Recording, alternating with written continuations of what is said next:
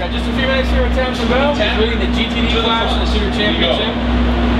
So first things first, how did you drive it? Once again, folks, we really it's a new chassis for us. It's different than the car we had at Sebring, so we just tweaking it a little bit. You know, Ferrari's always a blast to drive, but we got a little work to do.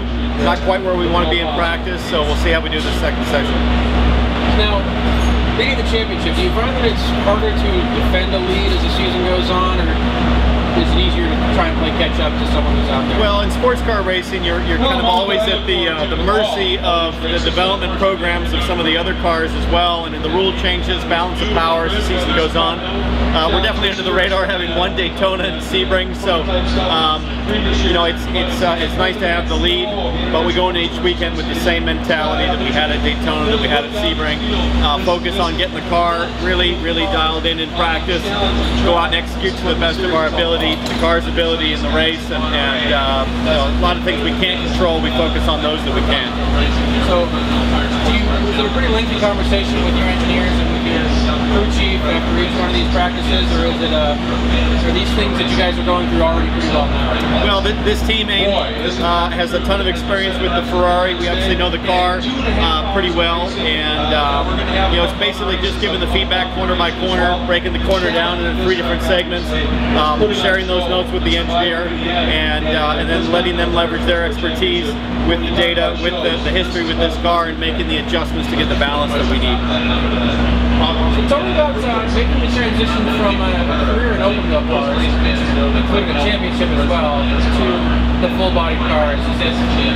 Tell me about the changes in visibility on the track and some of the things you have to deal with to make that kind of change.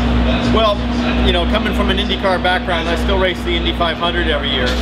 When you get in a sports car for the first time, the visibility seems horrendous, right? You're blinded by everything. There's way more switches on the dash. There's TV camera monitors, you know, pointing out of the back. So everything's just foreign. The car's a lot heavier. It's got less power, way less downforce. But the biggest thing is you're just sitting inside a cage. But it doesn't take long. After a few laps, it starts to feel more familiar, and then certainly by now it's second nature. Luckily with the Ferrari feels like an open wheel car in terms of just the mechanical dynamic. Mid-engine, the weight's really low in the car. It's almost like driving a big open wheel car in terms of just again the dynamic of weight moving around on the platform. Yeah, so over the last few years you've actually had a chance to drive different manufactured sports cars.